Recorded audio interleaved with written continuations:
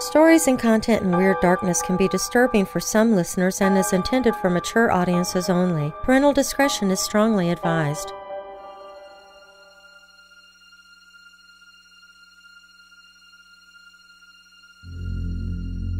"150 years ago, Jacob Cooley ordered his African-American slave, Hosea, to build a chest for his first child. Hosea set to work, crafting a wooden chest of some remark.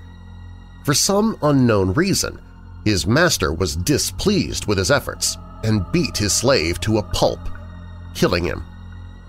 Cooley's other slaves vowed to avenge the death of their friend and sprinkled the dried blood of an owl in the chest and had a conjure man curse the chest. As if by magic, Cooley's firstborn died in infancy, and over the forthcoming years, a total of 17 deaths were attributed to the Conjure Chest. I'm Darren Marlar, and this is Weird Darkness.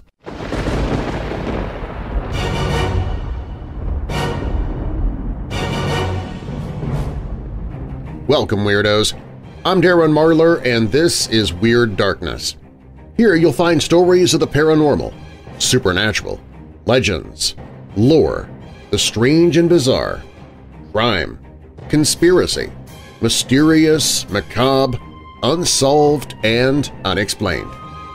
Coming up in this episode, in Tuscaloosa, Alabama, there is a home built by slaves that is considered the most haunted in Alabama. Drivers are reporting strange, ghostly orbs following them on dark roads. Tan Ngoc is a well-known con man who has used the names of multiple dead soldiers to con veteran groups into giving him money. One identity he stole created a fascinating but dark story. A woman comes home to find her visiting sister murdered, and police were convinced she was the one who committed the crime. So what went wrong with the case to allow her to get away with it? A bordello, pizza, and a haunting. You can find them all at the Red Onion Saloon. Plus, later I'll share 2 creepypastas from Weirdo family members, a brief history of Egberting from Louise Latham, and Dreamality from Kara Raisch.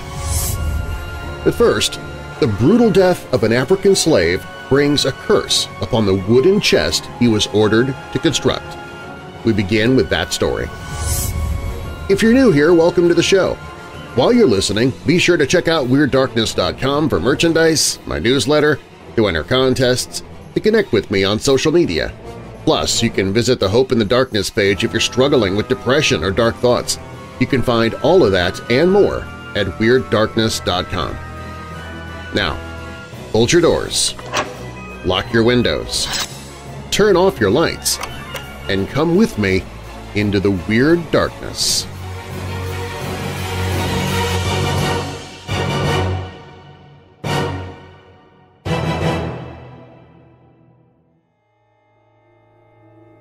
An elegant mahogany veneer chest of drawers, hand-carved by an African-American slave 150 years ago, resides in the Kentucky Historic Museum at Frankfort. Crafted in the Empire style, the chest has glass knobs on its 4 drawers. Nothing about its outward appearance gives any hint that tragedy has stalked its existence, that it's known to historians as the Conjured Chest. 2 decades before the Civil War, the family of one Jacob Cooley lived a sumptuous life as wealthy Southern planters. Jacob owned many slaves and farmed thousands of acres. He was also an evil, despicable man who frequently beat his slaves for the slightest infraction of his stringent rules. Jacob Cooley ordered one of his slaves, an excellent furniture maker named Hosea, to construct a chest that would be used for his firstborn child. For some unknown reason, Jacob was angered at Hosea's finished product and beat him so savagely he died a few days later. Cooley's slaves, led by an old conjure man, placed a curse on the chest for all future generations. One drawer was sprinkled with dried owl's blood, and a conjure chant was sung. All those associated with the chest would fall within the curse's evil power. Although Jacob Cooley himself evidently escaped the malevolence, his descendants were not as fortunate. The baby for whom the chest was originally built died soon after birth. The chest was in his nursery.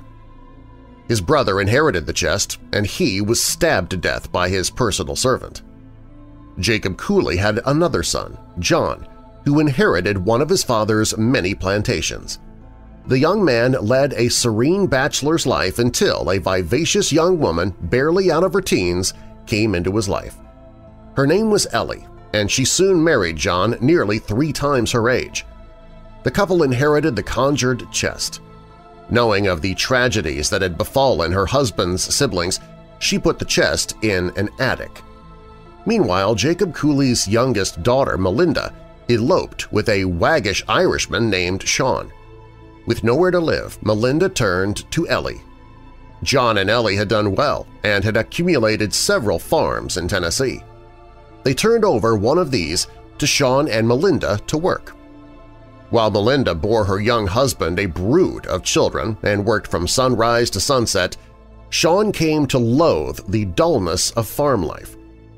Ellie Cooley tried to help, but Sean's rebuffs made her presence unwelcome. To try and bring some beauty into Melinda's dreary existence, Ellie sent over her father-in-law's chest. It had been in her attic for a very long time and nothing had happened. She'd almost forgotten the chest's legacy. Perhaps the curse was only a lot of talk.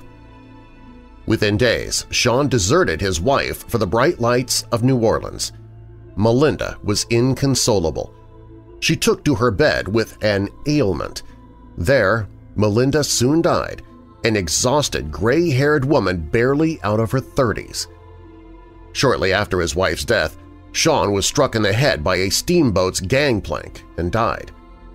The Conjure Chest had claimed its 3rd and 4th victims. The couple left many orphaned children. John Cooley was given the job of traveling to Tennessee to assign the youngsters to other family members. The youngest, a baby named Evelyn, ran up to him, her tiny arms outstretched. John took her to live with his own family in Kentucky. Little Evelyn grew into a beautiful and intelligent young woman. When she turned 16, Evelyn passed an examination that provided her with a teaching certificate, with which she took over a one-room schoolhouse. She met and married a Scotsman, Malcolm Johnson, barely 2 months after she began teaching. As a wedding present, Ellie presented her niece with Jacob Cooley's handsome chest, and the evil passed to a new generation. Evelyn Johnson had children and even adopted a young orphan, a girl named Arabella. The curse was all but forgotten. Evelyn had the chest but didn't find it necessary to use right away. However, after Arabella married some years later, Evelyn put the girl's bridal gown in the chest. Shortly thereafter, Arabella's husband suddenly died. That was the beginning of a series of horrible events visited upon Evelyn and Ellie. Arabella's child died after her baby clothes had been put in the chest. Evelyn's daughter-in-law, Esther, married to her oldest son, put her wedding attire in the chest. She died.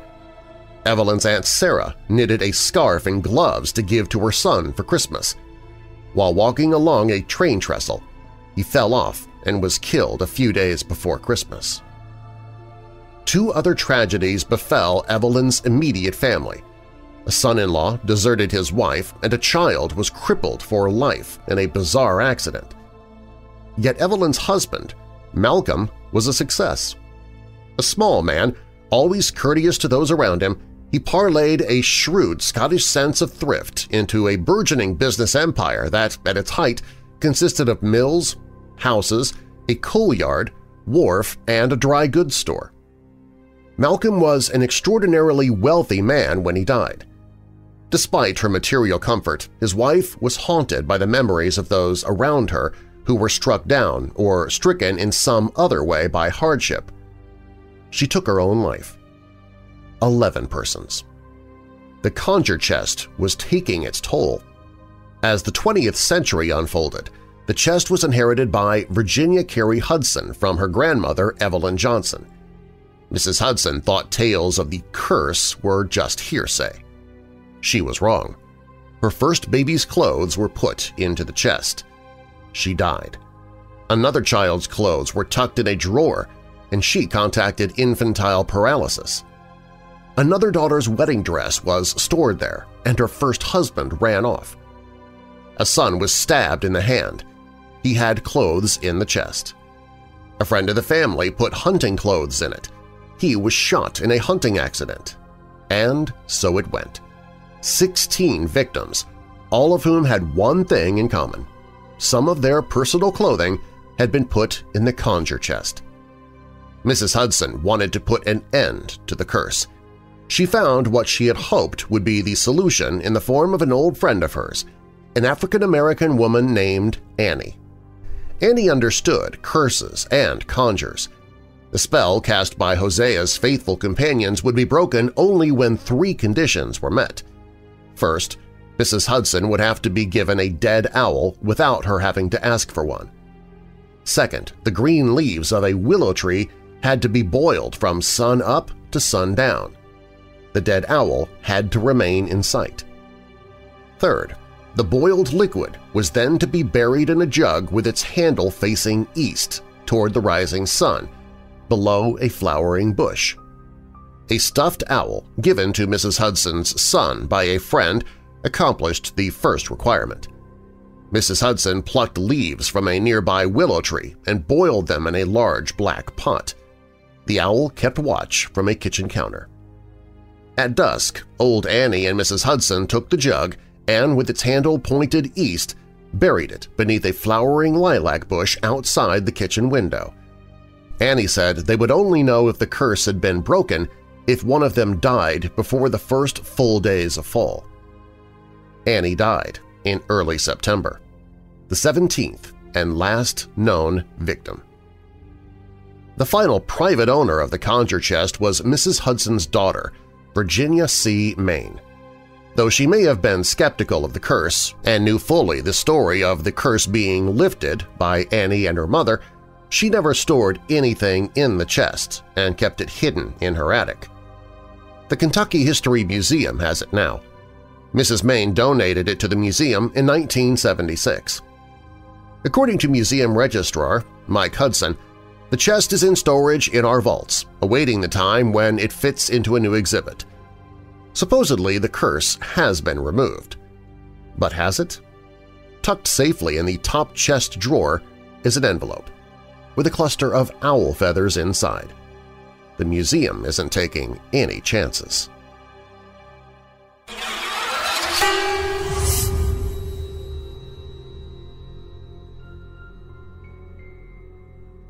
On 17th Street in Tuscaloosa, there is a home that is hailed as the most haunted in the state of Alabama. It is called the Drish House, which was formerly known as Monroe Place.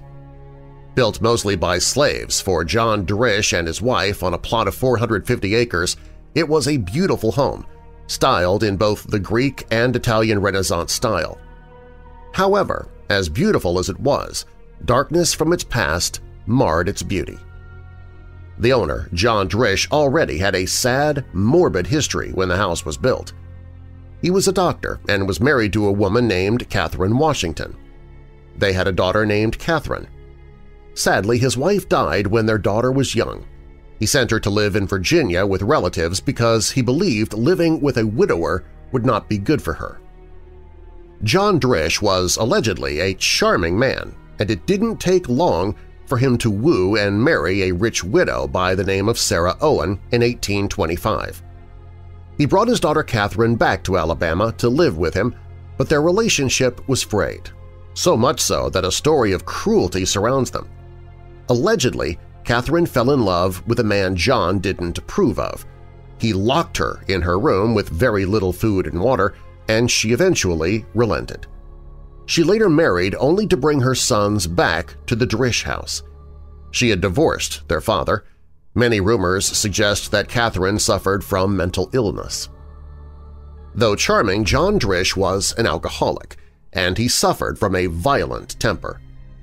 Sadly, John Drish would die because of that.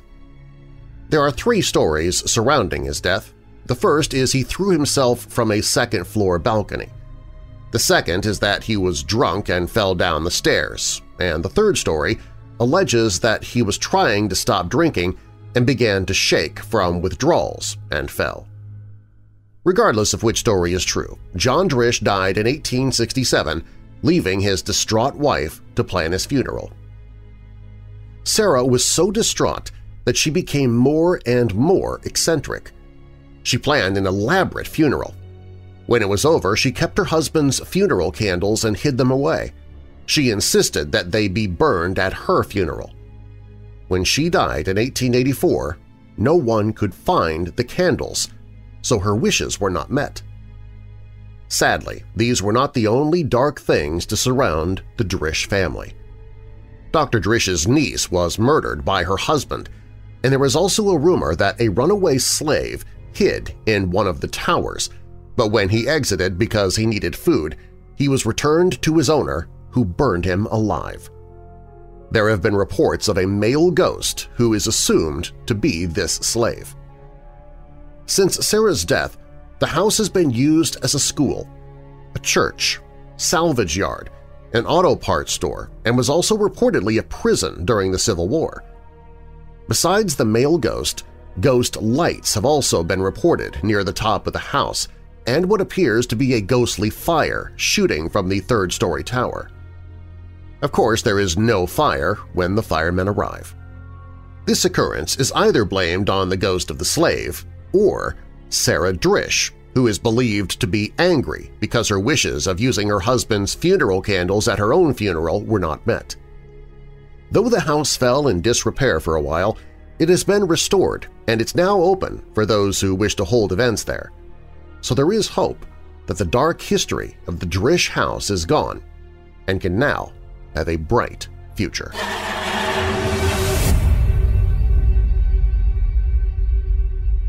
Up next, drivers are reporting strange, ghostly orbs following them on dark roads. And Tan Ngoc is a well-known conman who was used the names of multiple dead soldiers to con veteran groups into giving him money. But one identity that he stole created a fascinating and dark story. These tales and more when Weird Darkness returns.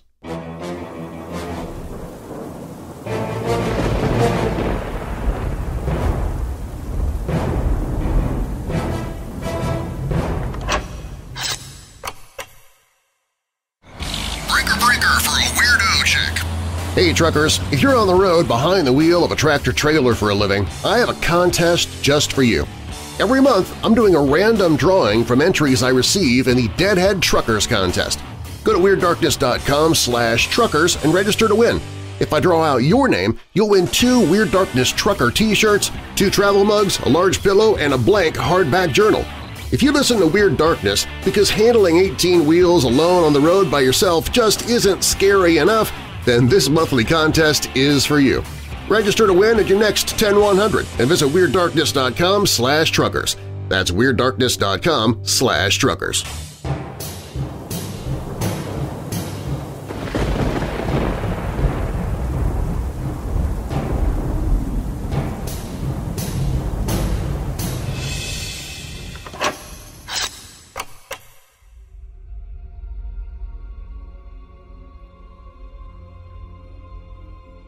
Roads have always seemed to attract about them tales of the strange and unusual.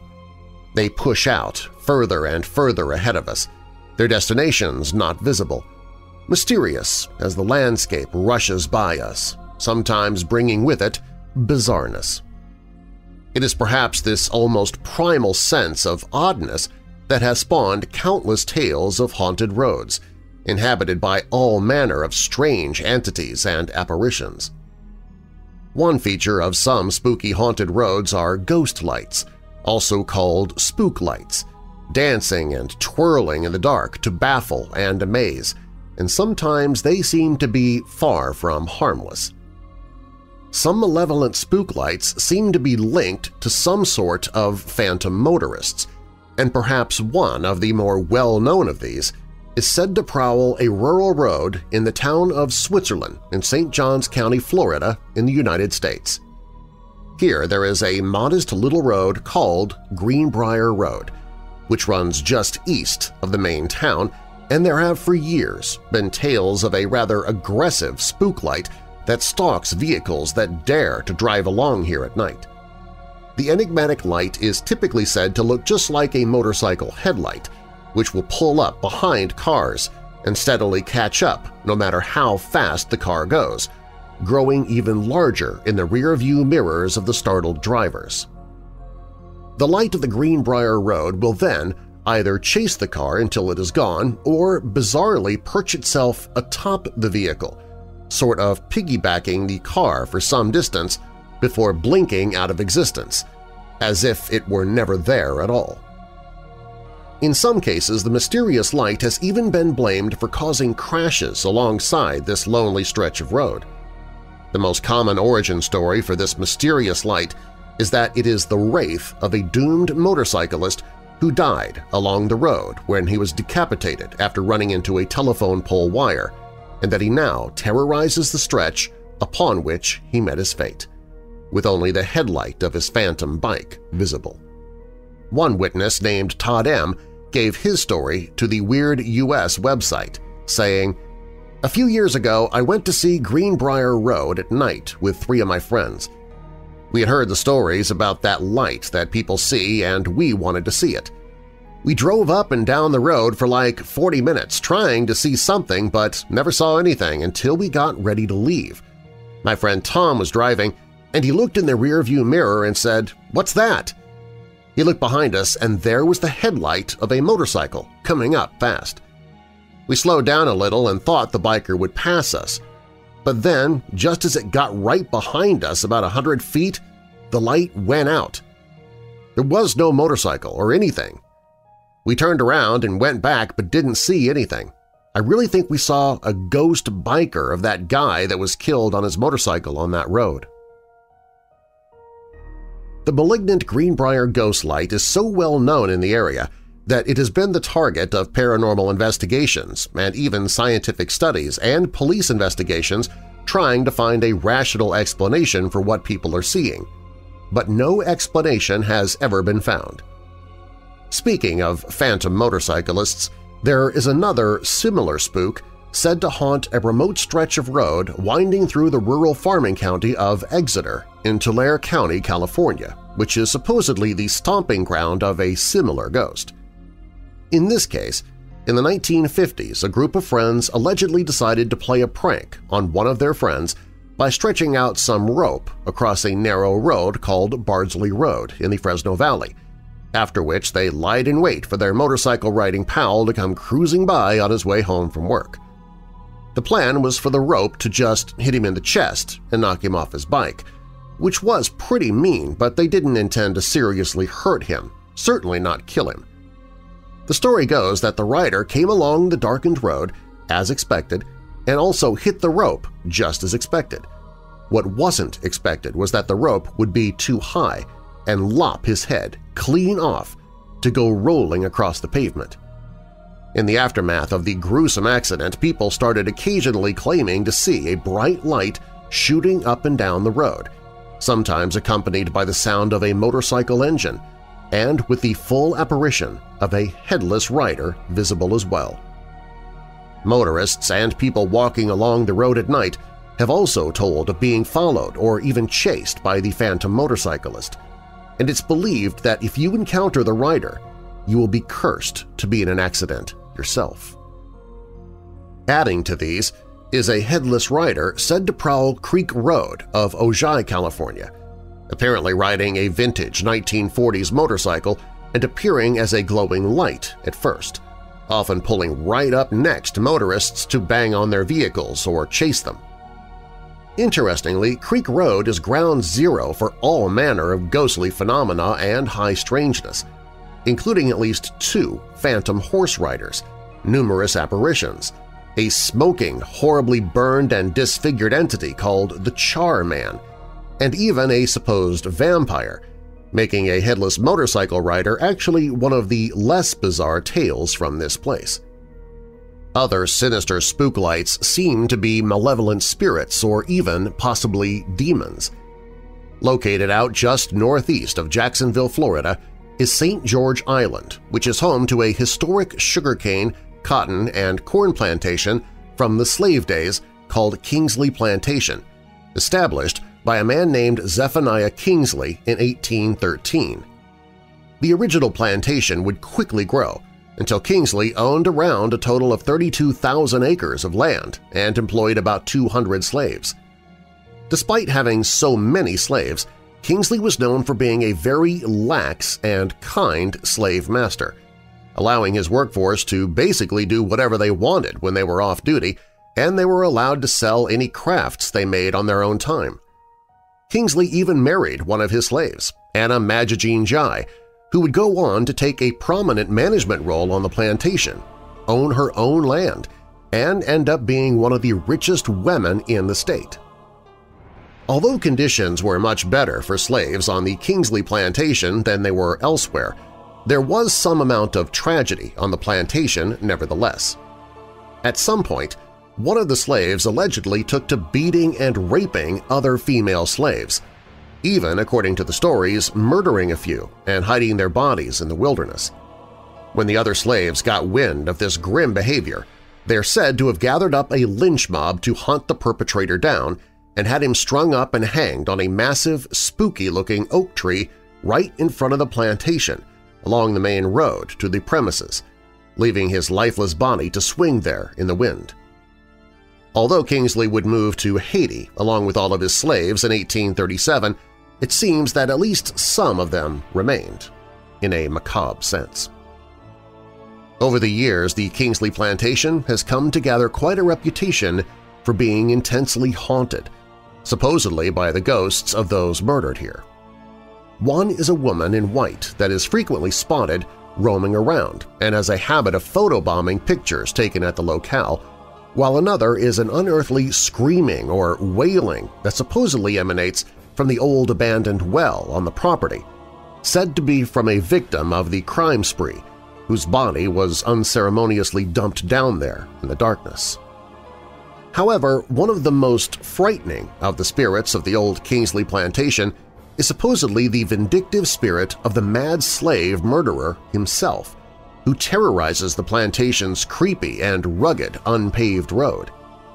This particularly malicious spirit typically takes the form of two malevolent, angry-looking red lights, said to be his glowing eyes, earning the phantom the name Old Red Eyes.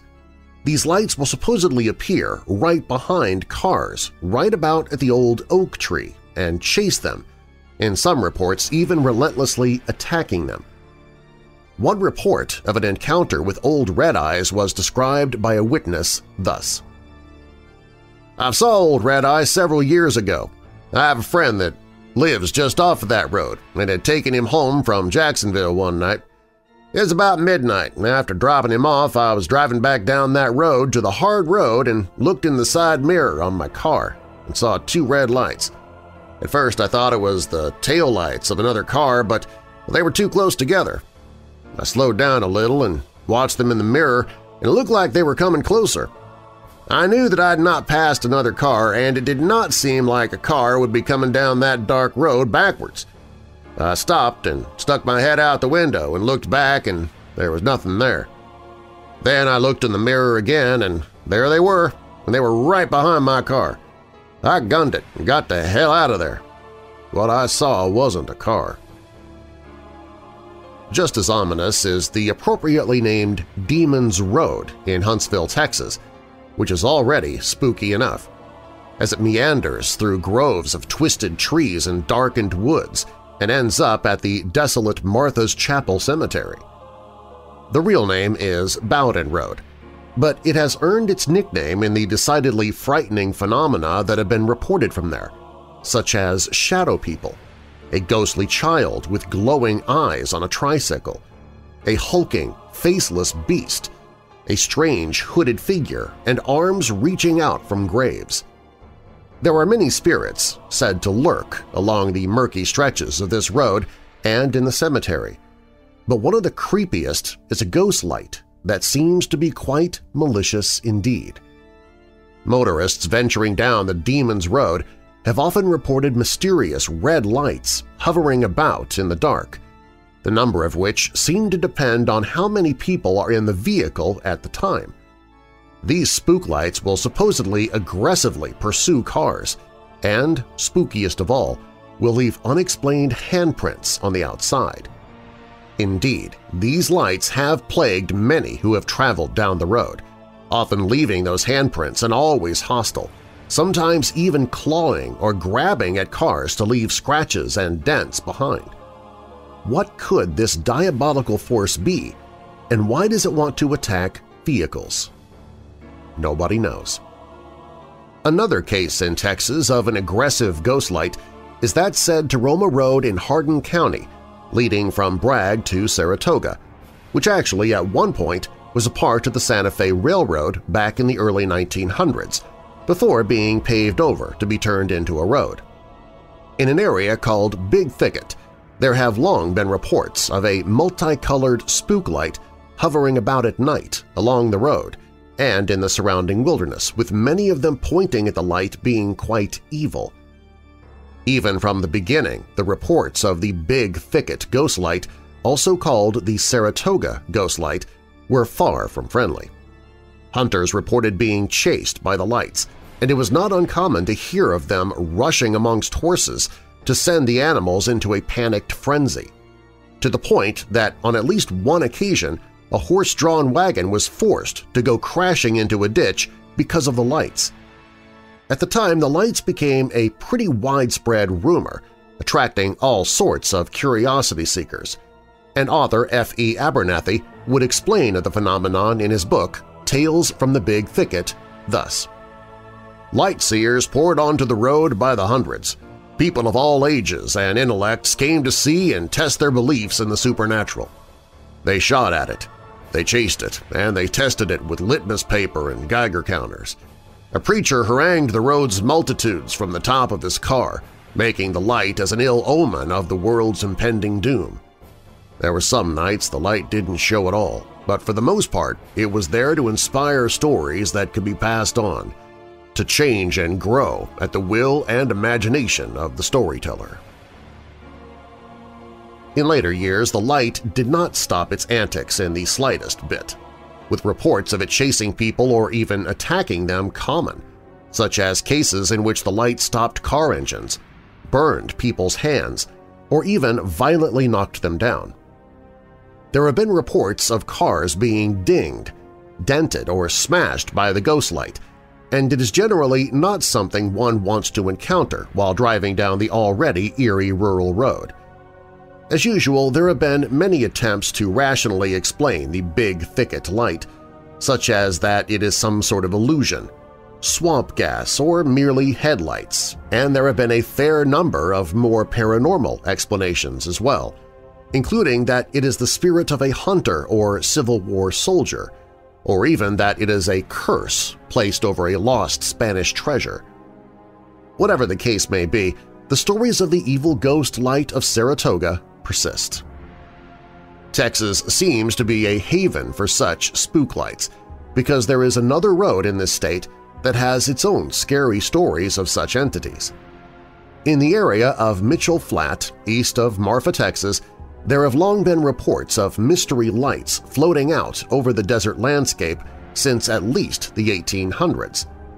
The phenomena are usually described as dancing orbs of light that zip and zoom low to the ground over the parched desert scrub, and they have collectively been coined the Marfa Lights. While the phenomenon is puzzling but usually harmless and distant, there have been some reports that show these lights can be rather frightening on occasion.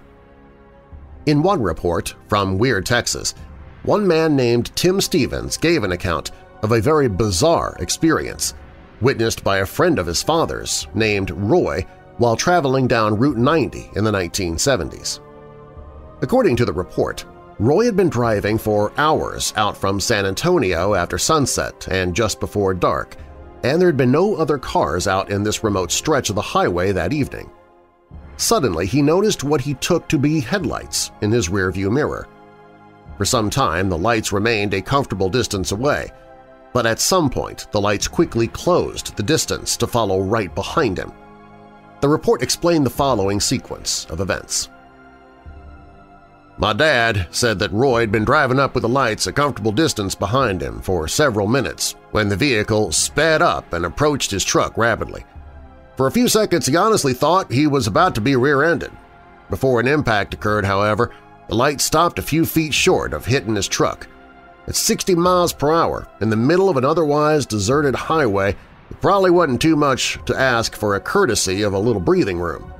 So Roy tapped the brakes. The driver of the vehicle behind him maintained his distance.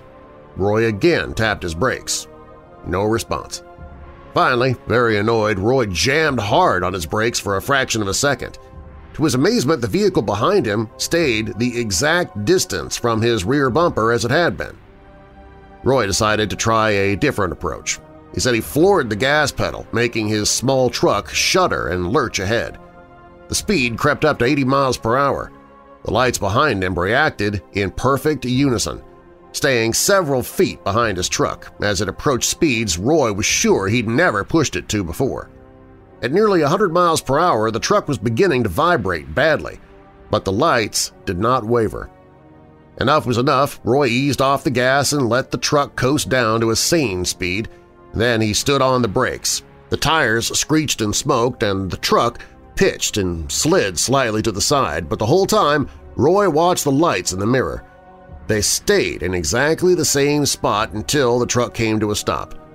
Roy then saw something completely unexpected. The lights shot out off the road to the right and fired across the desert like missiles. He craned his neck around to try and follow them visually, impressed by the driver's driving on what was sure to be a very rough road. He smiled and was about to drive on when a thought occurred to him. He frowned and, making sure he wasn't about to be run over by a big rig or other traffic, put his truck in reverse and slowly backed up, maybe a couple hundred feet. He checked the barbed wire fence line for a road, a gate, or other break of some kind where his pursuer may have slipped through. But there was none. Roy said he was pretty spooked, all right. Off the distance he could see lights moved swiftly across the horizon. Whatever this was, whether it was connected to the Marfa lights or not, it certainly seems hard to explain away as a trick of light or headlight reflections from the distance. Ghost lights have been a persistent phenomenon within the world of the weird, and there have been countless theories to try and explain them. Yet none seem to touch on those lights that seem to reach out from the merely mysterious to lash out at or harass those who encounter them. Is there some explanation for this? Or is this just hoaxes and tall tales? If it is indeed real, then why do these particular spook lights cling to these locations? And why do they seem so hostile and threatening? It seems to be beyond our ability to comprehend at this point, and these lights may flit about the periphery of our understanding, prowling their haunted grounds without ever being satisfactorily explained.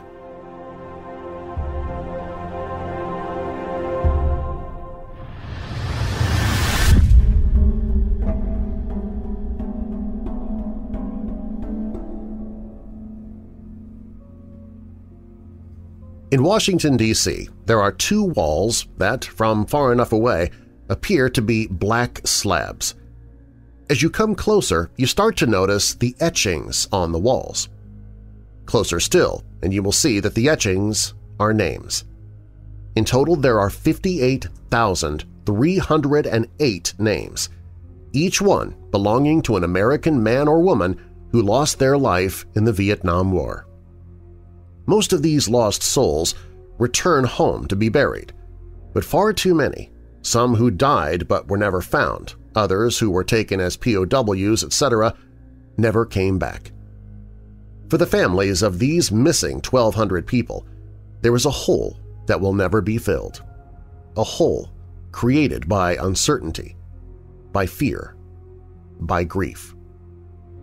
To this day, there are mothers and fathers, brothers and sisters, sons and daughters, hoping for a miracle, hoping that their loved one will return, and with each passing year, the chances of that miracle happening shrinks.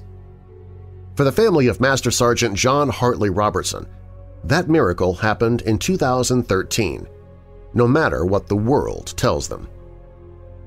John Robertson was 32 when the helicopter he was in was shot down over Laos in May 1968. The copter carrying Robertson was never recovered, and in 1976 he and the other passengers were declared dead. In 1982, Robertson, along with his brothers in arms, had his name etched into the Vietnam Veterans Memorial Wall. He can be found on panel 64E, row 8. At the same time as the memorial was opened to the public, the U.S. government received reports that Robertson was alive. Robertson's wife and children weren't told. Tom Fonce never had an easy life. Born in Detroit, Fonce's father died when he was young, and while Fonce never liked to speak about it, his children believed that their grandfather perished in a house fire.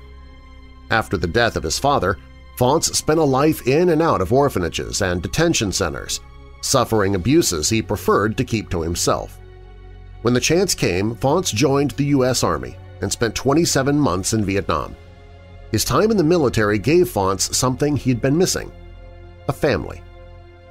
After the war, Fonce became a born-again Christian and chose to live his life by a simple but honorable credo: radical love, no one left behind, no one left unloved. Fonce spent his life traveling the world on humanitarian missions, doing his best to ease the suffering of others. In 2008, Fonce was on a humanitarian mission in Vietnam when he heard about John Robertson, the American soldier who had been living in a small village. Fonce set out to the village to find Robertson. Robertson was old, and he had all but forgotten how to speak English. He sat with Fonce and explained what happened in May 1968. His copter was en route to a rescue mission when it was shot down over some mountains. Robertson survived the crash but was instantly taken captive by North Vietnamese soldiers. For 4 years they kept Robertson caged up, beating and starving him.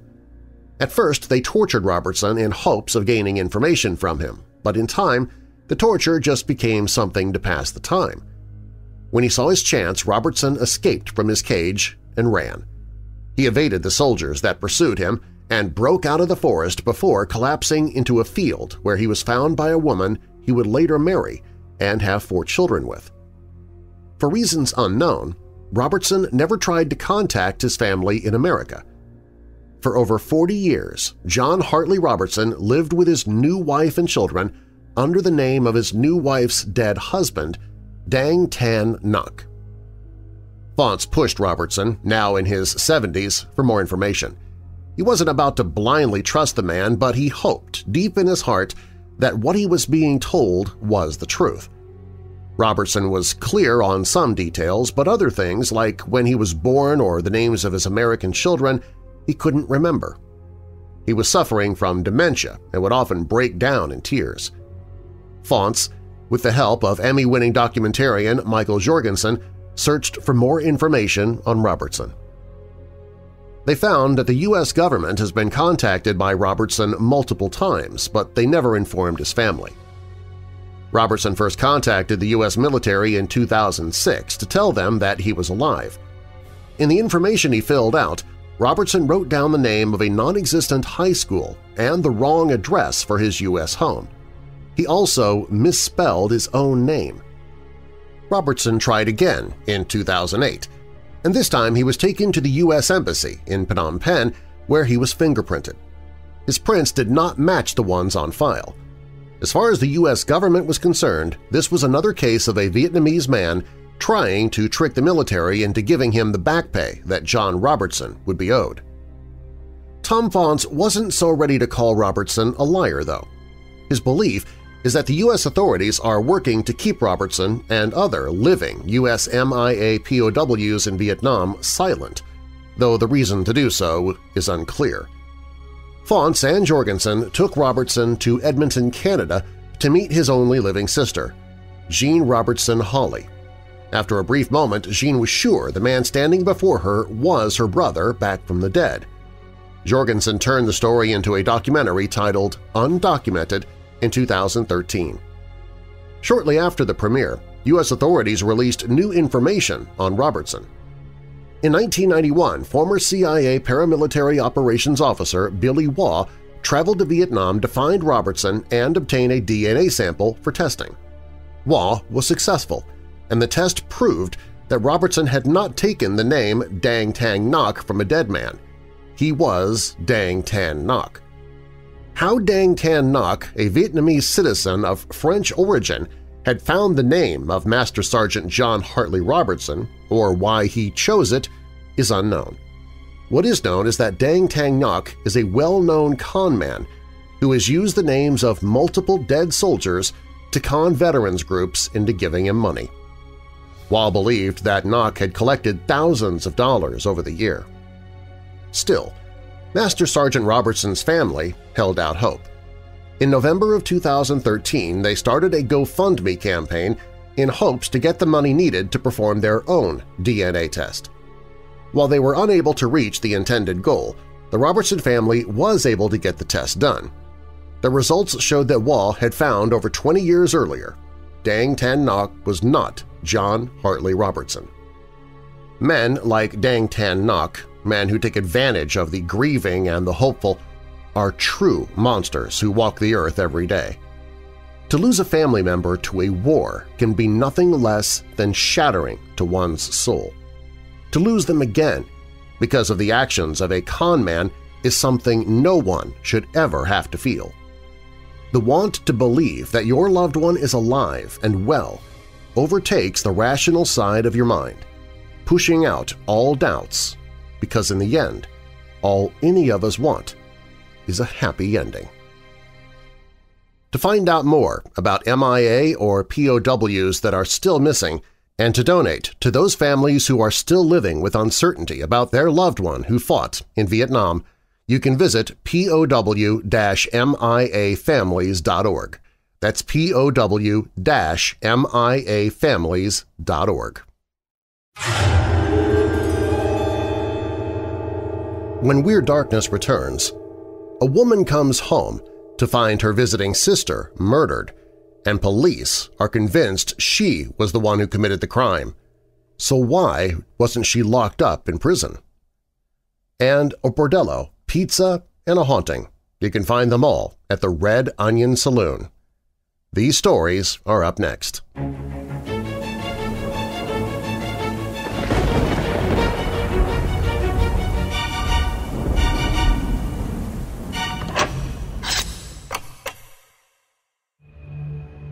What kind of person does it take to build a civilization from the ground up?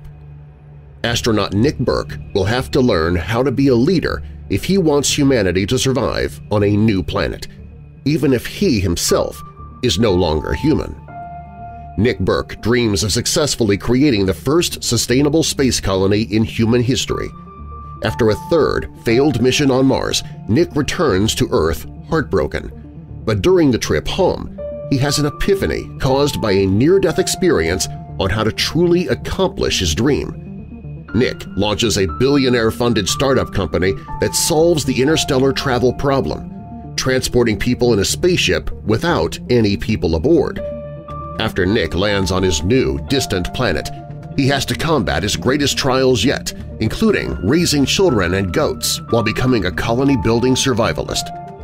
Fans of Andy Weir's The Martian and Dennis E. Taylor's We Are Legion, We Are Bob will find familiar themes of innovative science fiction ideas with plenty of humor and pop culture.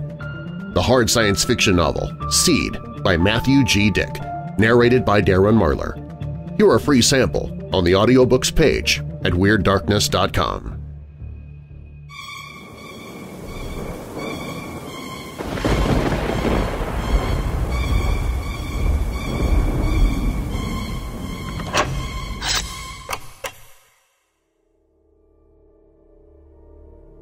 Mrs. Ida Quinlan and her 9-year-old son Johnny went out to buy a pair of stockings around 9 o'clock the night of February 1, 1896. leaving her baby in the care of her sister, Mrs. Sophia Grant.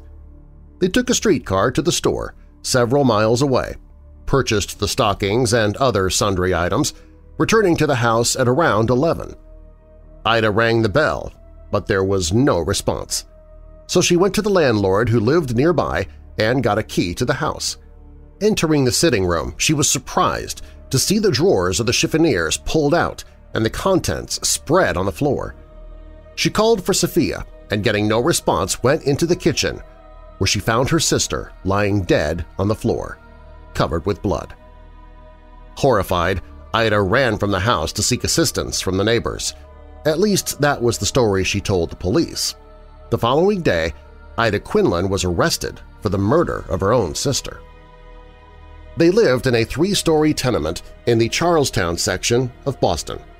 It was a 2-family home, but at the time Ida Quinlan and the 2 children shared the house with her sister Sophia Grant and their brother Angus MacLeod, a conductor on the New York, New Haven, and Hartford Railroad. They also took in lodgers. John Thompson, a brakeman on the same line as Angus, had a room there. Sophia had married B.W. Grand 3 years earlier, but after a few months they decided that they did not want to live together. She stayed in Charlestown, and he lived in Providence, Rhode Island, where he had a dry goods business. It was said Sophia and her husband were on friendly terms and corresponded frequently. Dr. O'Brien examined the body for the police and determined Sophia Grand had been struck in the head several times with a blunt object, fracturing her skull. She was wearing nothing but a nightdress and stockings, but had not been sexually assaulted. There were no signs of a struggle, but a rocking chair in the kitchen was overturned. She was probably struck while sitting in it. Robbery was thought to be the motive, but no one from the house could say that anything was missing. Ida thought Sophia kept $25 in one of the drawers, but that could not be confirmed. The doors had been locked when Ida returned, and there were no signs of a forced entry. It could have been one of the residents of the house, but everyone with a latchkey had an alibi. It might have been a former lodger who kept his key, or possibly the killer had climbed a drain pipe and entered through a broken window on the 3rd floor. But the police did not think it was necessary to go so far afield. Ida Quinlan's story did not stand up to close scrutiny. The police had several reasons to suspect Ida of the murder. She had a record of violence, having been charged with assault and battery 3 months earlier. Ida's husband David had moved out due to her bad temper and drinking habits. She was the last to see the murdered woman and the first to find her dead. She could not explain why she left the house after 9 o'clock and traveled so far to make a purchase that she could have made at a store near her home. It was unusual for her to keep her 9-year-old boy out past 11. After finding the body, she ran from the house without first checking on her baby. Their guard dog, a large black Newfoundland named Fred, gave no indication of being disturbed by an intruder.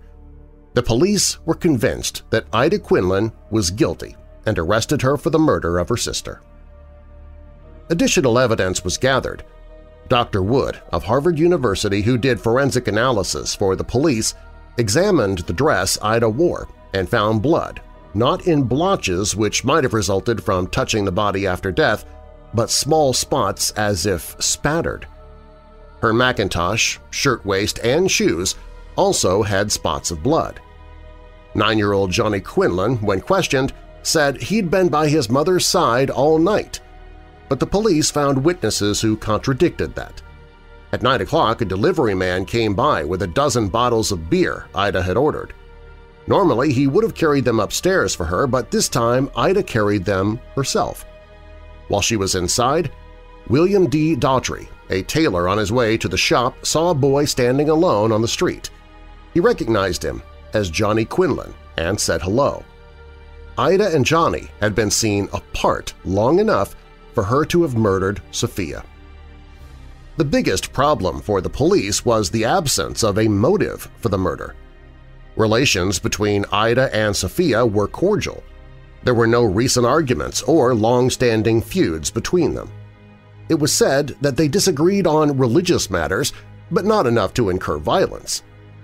Ida would not benefit financially by her sister's death. There appeared to be no reason for Ida to kill her sister. In spite of this, the police were ready to take their case to the grand jury. Without a motive, it was doubtful that Ida would be indicted for first-degree murder, but the police were sure that she'd be charged with second-degree murder or at least manslaughter. But the grand jury was not impressed by the evidence against Ida Quinlan and did not return any indictment. While they vowed to keep investigating, the police were reluctant to pursue any other theory. They had gone all in against Ida Quinlan, and they still believed she was guilty. Their reputation as officers rests on their claim, said the Boston Daily Advertiser, and it could not be said that they would attempt to pass over any other clue, yet it can easily be seen that it would be very hard for them to get up much enthusiasm in working over something that would be a slap in their own faces. The Boston police found no more evidence against Ida Quinlan or anyone else in the case. The murder, which made sensational headlines in February, was all but forgotten in March.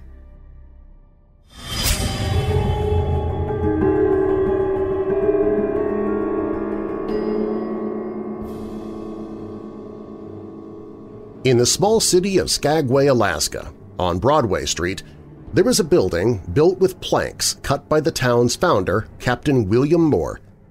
This building is interesting for 3 reasons: a bit of naughty history, pizza, and a haunting. The naughty history of the building began just after its completion when it opened as a bordello in 1898 called the Red Onion Saloon. This was during the gold rush, when miners hoping to hit it big traveled through Skagway, which had been dubbed the Gateway to the Klondike, on their way to find gold nuggets. Miners would come in looking for entertainment in both drink and ladies, and they found both in the Red Onion Saloon. The first floor was a saloon where the men would imbibe alcohol and dance with the women. The second floor contained 10 rooms where the men were entertained by the ladies who inhabited them. Choosing the ladies was done with dolls. Each had a doll that represented them behind the bar. If the dolls were sitting up, the lady that the doll represented was available. If the doll was lying on their back, they were entertaining. As time passed and the rush for gold faded from the area, the bordello eventually faded as well, leaving the building behind to become other things. It was used as barracks in World War II to house soldiers. It also became a union hall, bakery, and gift shop, as well as a laundry and television station. But its history as a bordello would not fade, and it was destined to become a saloon again. Only this time, there would be pizza. Today, it is a historical landmark and operates as a saloon and brothel-themed pizzeria with pizzas with bordello-themed names like the Busty LaRue or Lady Lavoie, and the employees dress as madams from the Red Onion Saloon's heyday, as well as barmen and musicians in period dress from that time.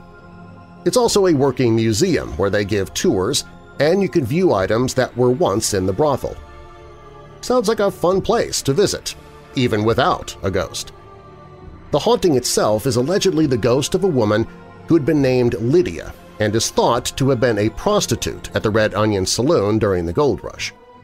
There have been multiple sightings of her, especially in the upstairs area. Though she has been allegedly hostile to men, she does have a fondness for plants in the saloon and waters them. There have been footsteps heard on the second floor, and if that doesn't frighten you, she also has appeared as a full-bodied apparition that ran down the hall when police came to check out a disturbance. She then ran into the madam's room. When they checked it, no one was in the room. It is often this room where her spirit is seen walking around and watering plants that are no longer there. There is often a strong smell of perfume and cold spots. Unfortunately, it's not known whether she died in the Red Onion Saloon, but one of the former madams was believed to be named Lydia, and perhaps it is her spirit that lingers. So if you want to do some ghost hunting on your own, the Red Onion Saloon operates from April to October. Get a drink, order a pizza, and if you're lucky, you'll also get to see Lydia.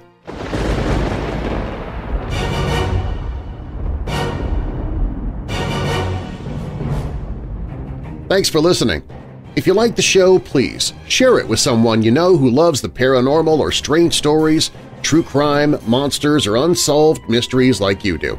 You can email me anytime with your questions or comments at darren@weirddarkness.com. Darren is D-A-R-R-E-N. WeirdDarkness.com is also where you can find all of my social media, listen to free audiobooks I've narrated, visit the store for Weird Darkness t-shirts, hoodies, mugs, phone cases, and more merchandise. Sign up for monthly contests, find other podcasts that I host, and find the Hope in the Darkness page if you or someone you know is struggling with depression or dark thoughts. Also on the website, if you have a true paranormal or creepy tale to tell, you can click on Tell Your Story. You can find all of that and more at WeirdDarkness.com. All stories in Weird Darkness are purported to be true unless stated otherwise, and you can find source links or links to the authors in the show notes. The Conjure Chest was posted at theunexplainedmysteries.com. The Haunting of Drish House was written by Amanda Penn. Haunted Roads and Spook Lights was written by Brent Swancer for Mysterious Universe. The Strange Return of Master Sergeant John Hartley Robertson is by Derek Faraci for The 13th Floor. Did Ida Do It? Is written by Robert Wilhelm for Murder by Gaslight. The Red Onion Saloon was written by Amanda Penn. And the fictional story, A Brief History of Egberting, was written by Louise Latham for Weird Darkness, and the other fictional story, Dreamality, was written by Kara Raisch for Weird Darkness. Weird Darkness is a production and trademark of Marlar House Productions. Copyright Weird Darkness. And now that we're coming out of the dark, I'll leave you with a little light. Proverbs 11, verse 9. With his mouth the godless destroys his neighbor, but through knowledge the righteous escape. And a final thought, if the only prayer you said in your whole life was, "Thank you," that would suffice. Meister Eckhart. I'm Darren Marlar. Thanks for joining me in the Weird Darkness.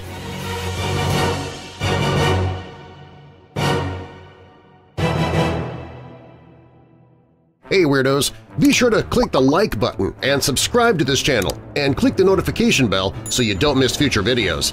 I post videos 7 days a week. And while you're at it, spread the darkness by sharing this video with someone you know who loves all things strange and macabre. If you want to listen to the podcast, you can find it at WeirdDarkness.com/listen.